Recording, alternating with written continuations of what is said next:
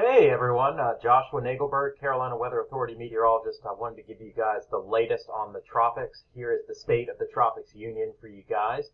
And we did finish, looks like we're going to finish the month of June here, a little on the quiet side, but it is June after all. But we've already gone through 4 named storms through the month of June, and that is not really good news.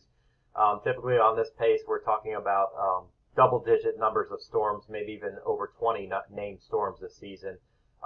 If you do have a chance here, real quick, please subscribe to our YouTube channel, Carolina Weather Authority. Click the subscribe button. You're going to get the latest from us, of course. And please visit us at carolinawsauthority.com. We're talking about July 4th. We're talking about daily forecasts, maybe our local severe weather. And, of course, we do have tropics. And the latest updates, we are continuing to feel that this is going to be the year that we are going to be potentially under the gun anywhere from the Gulf Coast up to the mid-Atlantic states with a major hurricane. And maybe not just one. We could have multiple storms. And I'm going to get to why in just a little bit here. Here's our article, and we have not changed our forecast just yet. 15 to 20 named storms, 8 to 12 hurricanes, 4 to 7 major hurricanes. And this pace puts us in the top 10 over the last 100 years, and we could end up being really in the top 2 or 3 before all is said and done from what I'm looking at. Again, a little too early to give you an exact number and where, but we are thinking that the northern Caribbean islands and up to Florida are going to definitely be under the gun at least once. The central Gulf of Mexico looks like a hot spot, and here in the Carolinas, we are likely to be in the mix of things as well. The satellite image from this weekend doesn't look all that impressive. Things are kind of quiet in the tropics, but, and the reason for that too is you've probably seen all the Saharan dust articles out there. This is the Saharan dust coming up and through, and that's kind of giving us some hazier skies. That's eventually going to get kicked off to the east and not really going to be an issue for us, and it's really nothing unusual. But what we are likely to start seeing is 2 areas that could develop here slowly over the next few days. The first one may develop over the central Atlantic, and I'll be honest with you, I don't really think this thing has a chance of really surviving. It's something that they'll be monitoring down in Miami, but I'm really not too concerned about it. The area that could maybe surprise us follows in the wake of Dolly from last week, and this could be Edward by the time it gets all the way up in here. And I'll tell you as well why I'm thinking this area is going to see a lot more activity than usual, and that doesn't really impact us, but it does pad the numbers that we're looking at. So that's definitely something to watch. And it's probably going to be till midweek before this even becomes an issue, but just something to keep an eye on. Now, what we've seen, and this is cause for concern, but is not a surprise really, over the last 7 days, the waters have warmed up considerably. This is Celsius, and we're talking a 3 or 4 degree warm up off of the Outer Banks. Temperatures have warmed almost 10 degrees Fahrenheit in just the last 7 days. And it really hasn't been that blazing hot. It's been pretty seasonable, I think, near 90 most days. Maybe just because it was so cool the last few days before it. There's a lot of ocean heat content across this entire region. This is just at the surface. That's not what's going on down below. But definitely things are warming up, and that may be a precursor as well as to what's going to be a quick warm-up coming here in July. And in fact, much of the Atlantic Basin is at or above average, sea surface temperature-wise, with the northern Atlantic being the hot spot. And the only reason this area is cool here near Bermuda is that we had a tropical storm form last week. That was Dolly up in here. It should start to rebound again, and the trends are not our friend.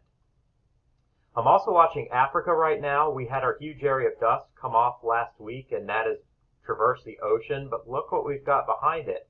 This is the Sahel region south of the Sahara, north of the equator, and it is starting to ramp up here. It's only the end of June, and we're already looking at, for these poor folks in Africa, a lot of deluges, a lot of very heavy rain. And we're going to see wave after wave after wave come across. And, in the shorter term, probably not much will develop. But in the longer term, if this pattern keeps up, we definitely have our eyes on what could be a busy year. This isn't going to mean a lot to you, but this is kind of a look at our upper level convergence and divergence and sinking and rising air. Air that diverges aloft is typically rising. It's got to come up and then go out. And these areas will be in the green here. Areas of air that converge and sink are in the brighter colors. Now, we want to see greens if we want developing storms. So in the next 10 days, we still have a decent chance of some rising air and some development coming off of Africa. And then towards the middle of July, things are going to trend towards maybe more sinking air. However, in the Western Caribbean and Gulf of Mexico, at the end of July and beginning of August, I do think we will see our first hurricane. If I had to pick a date, I would say July 30th could be our first hurricane. Somewhere in that time frame, give or take 10 days. But the trend towards August is for more rising air in the Atlantic and more sinking in the Pacific. This goes with our forecast, with our La Nina, with our just general trends, and that we're going to have a wet and unsettled hurricane season by August. And again, in the shorter term, we're looking for, this is the anomaly. So the more greens we see, the more rising air than average. The more reds, the more sinking air. So the greens, what promote more development of tropical systems. And notice how it looked like it might be favorable in the Atlantic right through the end of the month of June. It starts to trend in the direction of more sinking air by July. So I think our first half of July is not going to be super active. It's going to be the second half, and especially towards the end of the month is when things ramp back up. The European Weekly does show a lot of rain here for the next 6 weeks coming off of Africa, and this is Hurricane Alley, our main development region. A lot of tropical waves, and this is the area I'm watching for maybe our first hurricane to develop by the beginning of August. We're also watching the Western Gulf. Notice how wet it is here in the southeast. Unfortunately, that's been our forecast all summer. It's been warm and wet. And look how busy things could be off of the Atlantic coast, and more potential tropical activity up in here than down in here, believe it or not, is what we're looking at. Temperatures in the Atlantic are forecast to remain above average for most of the season, with the exception of maybe in this area. But again, this is just one climate forecast system model.